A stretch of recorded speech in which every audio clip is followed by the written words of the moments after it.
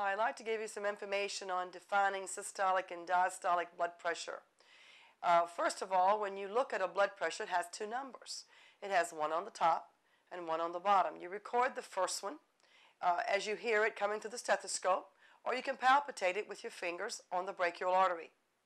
When you hear that first number, that's the first number that comes up that you would chart, and the diastolic would be the bottom number, which is the last number that you hear really well on the stethoscope or the palpitation of your fingers.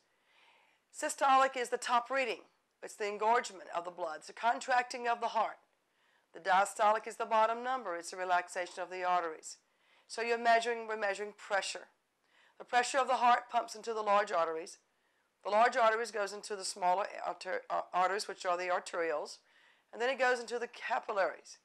The capillaries then feeds the organs, and that's where the nutrients and the vitamins and so forth go into the organs.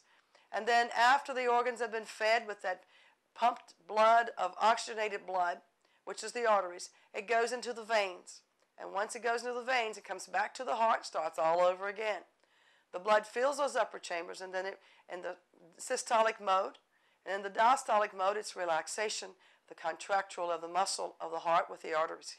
And so this defines a little bit about systolic and diastolic blood pressure.